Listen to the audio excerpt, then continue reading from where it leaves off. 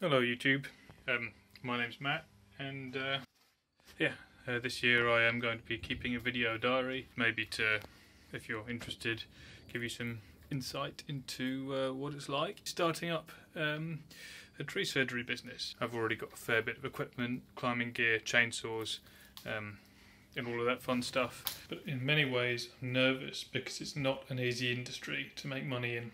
Fast forward 3 years, and what I said back then was correct, though I didn't have any thoughts about what I was saying actually meant back then. I was just going to jump straight in and give it a go, and it kind of feels a little bit like that's the way the river's flowing, and I suppose I just kind of ended up being swept up by the current.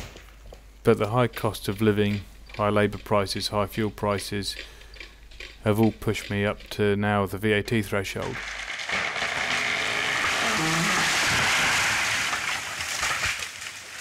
And that's a challenging bridge to cross, because it puts your prices up and you just have to hope your customers stick with you. My aim over the next year and a half is to be able to keep charging a competitive rate, providing the same good service, and be able to pay off the VAT bill, and to do that I need more income streams. That's what the log stores are all about. And that's also why I intend to do more subcontracting and leaving my team on site to be running my jobs, sell more log loads and rent my equipment out if I'm not using it. That way I'm making money off every one of my assets and not leaving anything sitting in the shed doing nothing. The fact that Matt the Tree Man looks like a smart professional company is all down to my grandparents and money that came to me from my family. If it wasn't for them, the trucks would just be bog standard, beaten up, old, and the Ranger especially would look rather scruffy. But the days of building up the company are done now, and it's time for me to make what I can out of what I've got.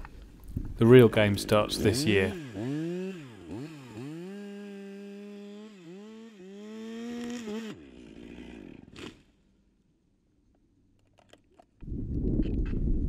Right, if I grab a pulling rope, let's sling a pulling rope up here now. Well, it's a shame that there's no access. That would be some lovely timber for a mill. That's the saddest thing about this. I can't think of any way I can make milling this profitable. It would be great to be able to mill boards, but first of all I'd need the mill, I'd need somewhere to store them, and I would need customers to sell them to. The timber I'm falling in these shots here, I called around to try and find a sawmill that could take it, and in the end it all got buried on site. I started selling firewood as of this year, and I've started providing local allotments with wood chip. So I'm making something out of the wood where I can. Being able to sell a higher volume will be really helpful to offset the VAT bill and to pay labourers' wages, and to pay off jobs that come in over budget.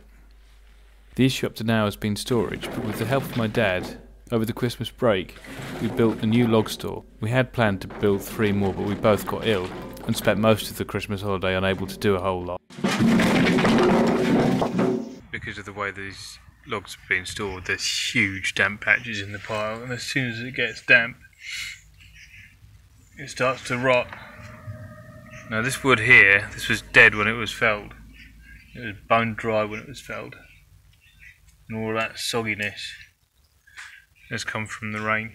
But we need to get this situation sorted as soon as possible, because these logs are worth a lot to us for our heating, and they're worth a lot to me as a sellable product, and they represent a lot of work. And that, my friends, brings us to 2023. And this year is without a doubt going to be the make or break year for the company.